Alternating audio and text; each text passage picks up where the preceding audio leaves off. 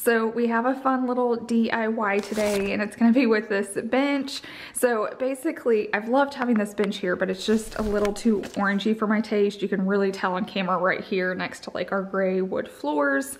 And I've been trying to like lighten up all of our woods. I have shopped around because I wanted a new bench, but they are super pricey for the ones I'm wanting. So I thought this would be a fun project just to test out and just brave it to see if the bleaching the wood actually works. So I've seen a few influencers do this.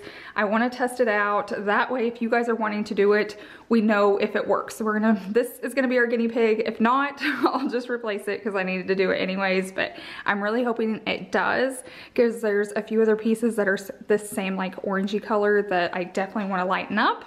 So I'm gonna take all this off and take it outside because there's gonna be a lot of chemicals and different things going on. So I definitely want to get it outside.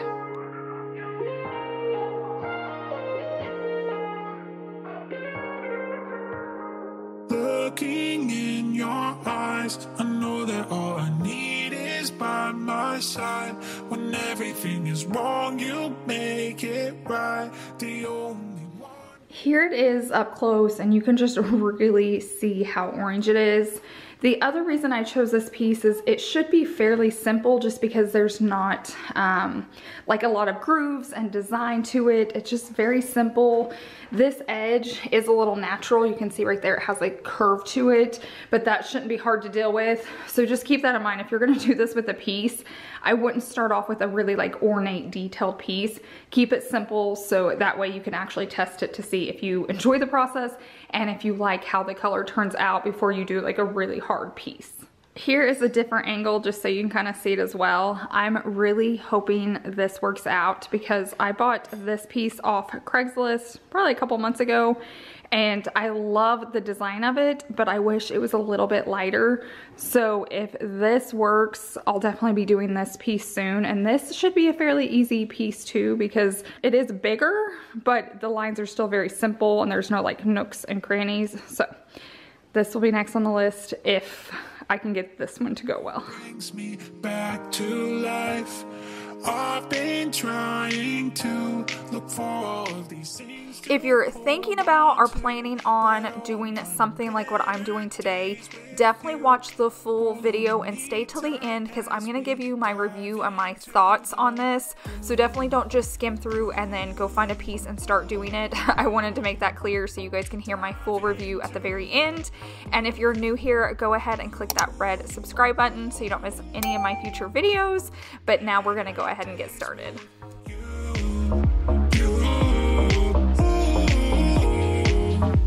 Better days with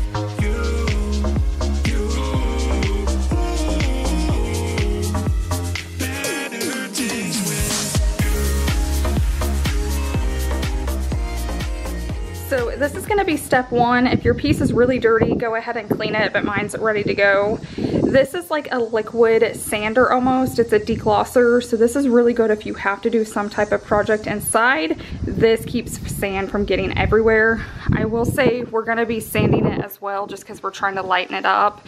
But if you've never heard of this, definitely check it out because it makes projects a little easier.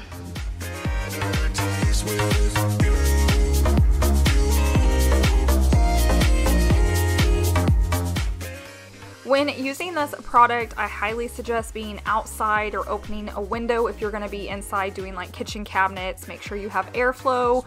Also make sure you have gloves on, and then I always use a rag that I can toss at the end so I don't have to worry about it getting in my washing machine or doing anything with it. Just use a spare old rag so you can just toss it when you're done.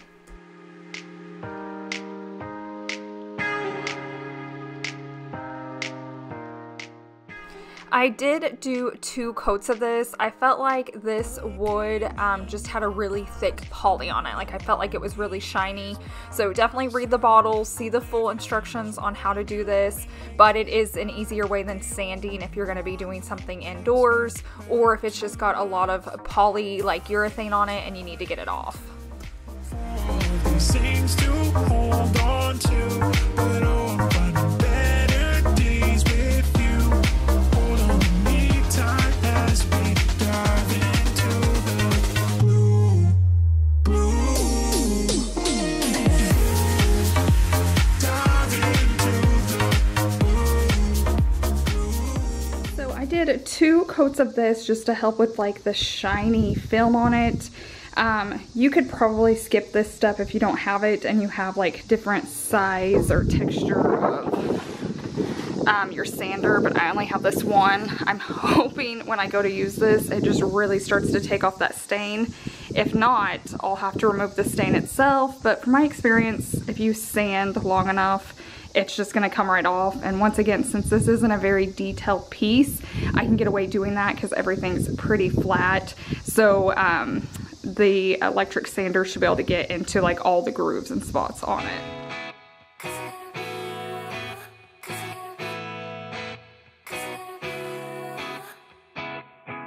Things got so complicated,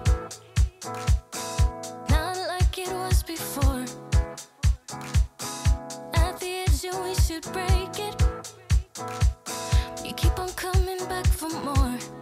I've been waiting here before. If you do a lot of like painting projects or staining or building, I highly suggest getting an electric sander. It just makes life so much easier. You can just buy like sandpaper and sand things, but when you have big pieces, it is just so much easier to have an electric sander. I didn't have one for years, and now that I have it, I feel like you can just tackle projects just a little bit easier because it makes life a little bit easier, and they're really not that pricey at all. They're affordable. So I'll link this one, like the one I have, down below in my description box, but they have all different kinds, but I've been super happy with this one.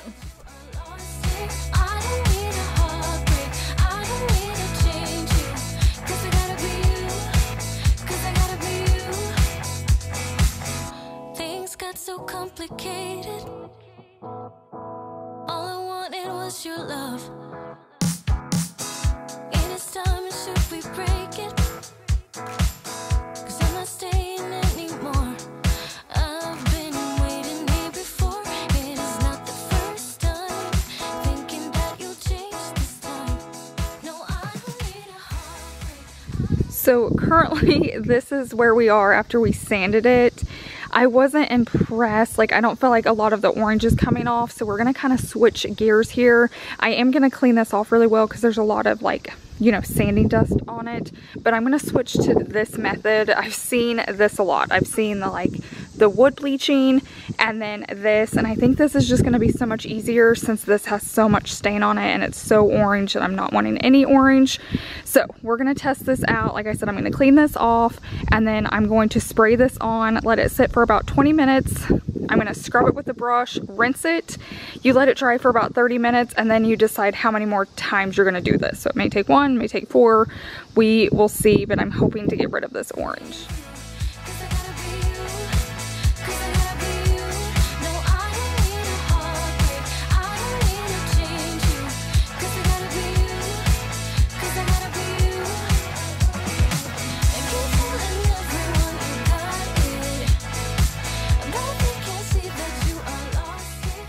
There are different kinds of Easy Off you can buy.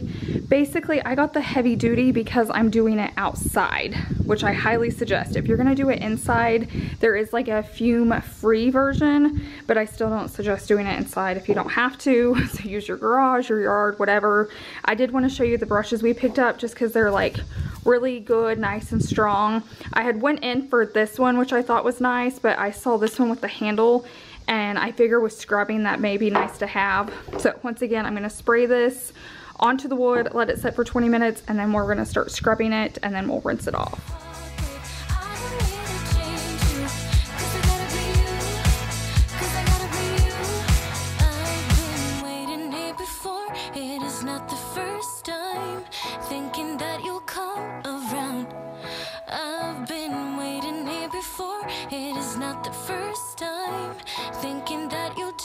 This time, no, I don't need a heartbreak. I don't need to save you, 'cause I gotta be you, 'cause I gotta be you. No, I don't need a heartbreak. I don't need to change you, 'cause I gotta be you, 'cause I gotta be you. And keep telling everyone you got it, but they can see that. Okay, so I just sprayed it. You guys saw what it looked like. This actually says deep clean in 3 minutes, so I'm probably not gonna wait as long as I would if I didn't get the heavy duty, just so you know. I just read that as I was spraying it. So I'm gonna go ahead and get these ready to go. And I'm just gonna start scrubbing. If it doesn't look like it's coming off, I'll just come back like 5 minutes later. But if it works, then I can go ahead and just start scrubbing all that stain off.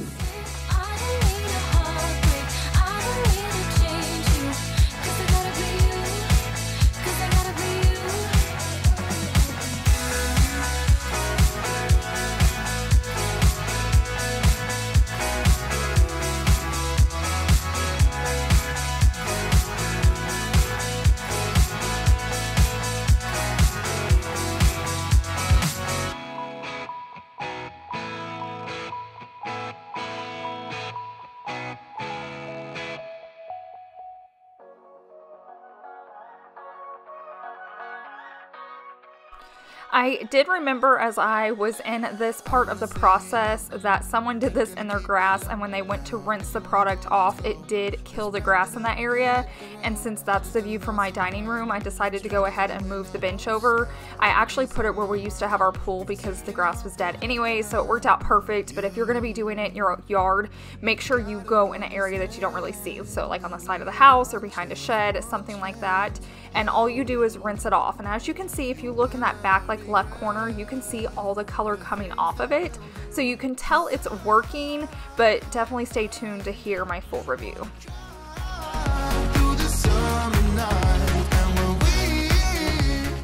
So here's what it looked like after we had sanded it, and then we did our first coat of the Easy Off. So now I'm gonna go ahead and do the second coat. I will say, you know, originally it said to leave it on for about 20 minutes. I couldn't do that here in Oklahoma. It was a really sunny, hot day, and so I noticed that the product was just drying into it, and then when I would come back to scrub it, it was already dry. So I would try to spray it, let it sit as long as I could, and then I would spray another layer on top of it when I came to start scrubbing it. So I don't know if that's where the process started going wrong for me. Maybe if I did it on a cooler day, it would have helped. But you can see it does work. Like when you look at my brush, a lot of red and stain is coming off onto it.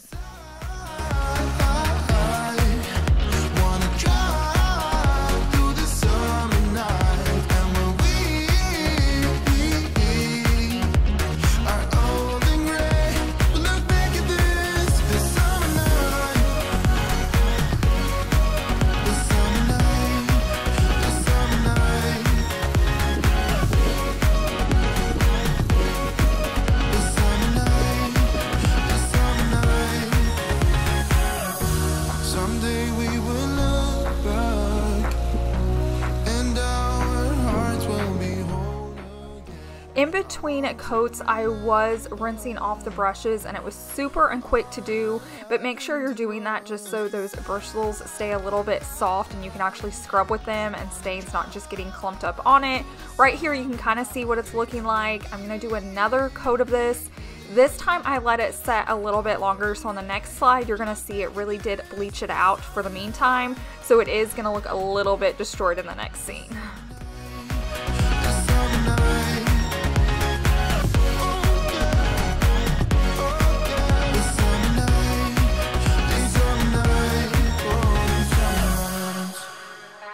This feeling. This is the part of the process that I always found odd, that you take like a hose and you spray it down, because we all know you really shouldn't get wood wet. So just be super careful if you're going to be trying this on a piece of furniture. Make sure it's not something you love, love, love and can't be replaced. Make sure it's not like an heirloom or something that's been in your family for a while. I know a lot of people that attempt this do it on older wood, and I think it works better. But also keep in mind, they want you to like hose all of that product off because there's chemicals in it, so you need to rinse it really well. So just keep that in mind when you're thinking about starting this project.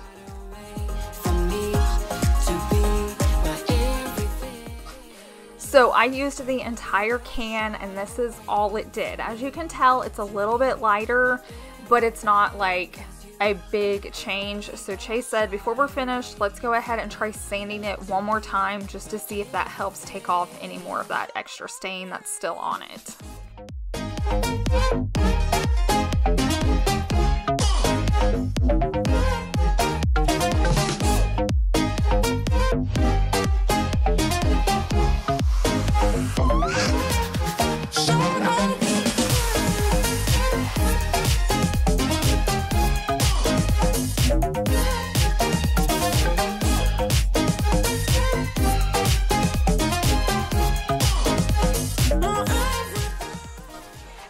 after Chase was finished sanding it, we went ahead and brought it in because I wanted to stage it back how I had at the beginning of the video, just so we could see the before and after in the same lighting.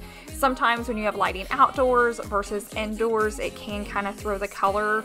So when I first brought it in, I wanted to give it a good clean just because we had chemicals on it, we had been sanding it. So I'm gonna go ahead and wipe it down, and then I'm gonna work on cleaning the legs too. Just keep in mind, if your piece doesn't have wood legs, these were like wrought iron, that stain was being rinsed off onto it, and I didn't realize it was like sticking to it, so I had to grab a cleaner to clean that off. I probably should have been cleaning it as I was going, so just keep that in mind if you have a piece that looks just like mine.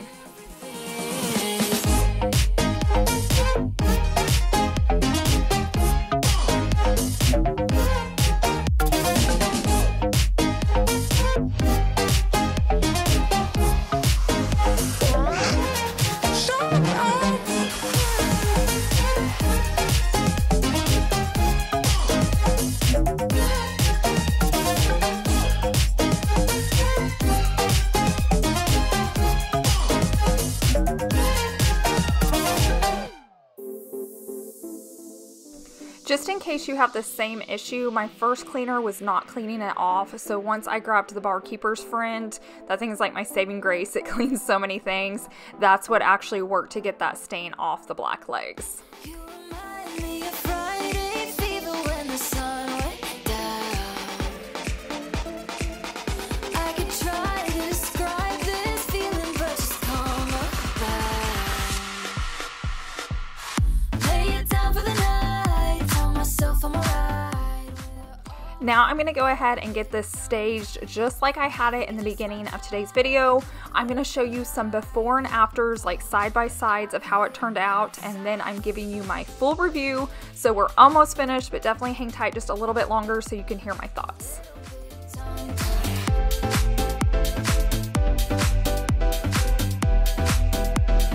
little bit tongue-tied.